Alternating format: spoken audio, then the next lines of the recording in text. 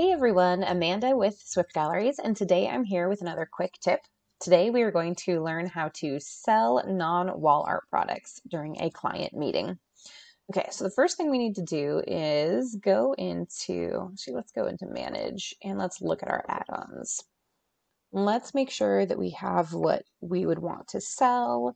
Let's create an add-on. Let's do cards. And we're going to do my lab that I'm using, which is WHCC for cards. And let's make this a set of 25 grad cards. Been working with a lot of seniors lately, so we'll do that. Let's just say that the max image we want is 1.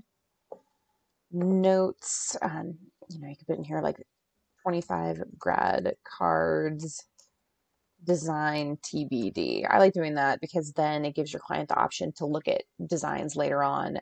You could send them a link to that, for example, and then they can choose their design. But at least in your sales meeting, you have it so that they've ordered it and they've paid for it.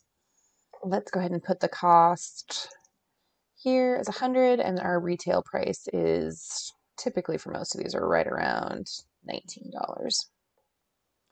Okay, so let's go ahead and save that add-on. And then it'll appear in your clients. So let's go to this senior client here.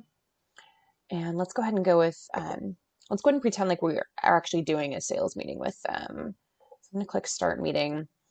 Let's just, for brevity's sake, assume that you've already gone through everything with the client and you're at the last stage of ordering.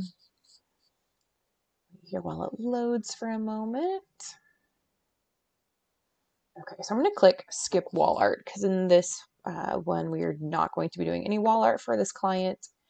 We are going to be choosing add-ons. So it's really handy right here. You could just click on this button and it'll show you a drop-down menu of the add-ons that you have available. So let's go ahead and choose the set of 25 grad cards.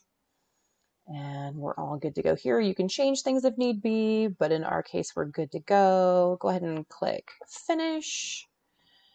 And you can select the image from your client session. Let's go ahead and select this one. And maybe that's the one that's like their most favorite, and that's what they want to have put on the front of the card. And then we can choose another add-on.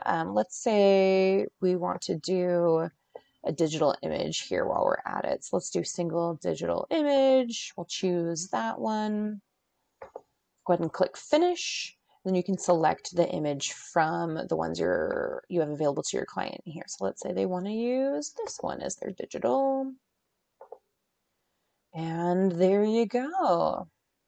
You can save and go to next.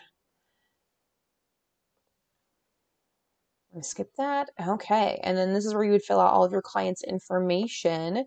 And then you have their add-ons and subtotal right there. So everything is all good to go. Thanks for joining us today for this quick tip, and we'll be back with another one soon.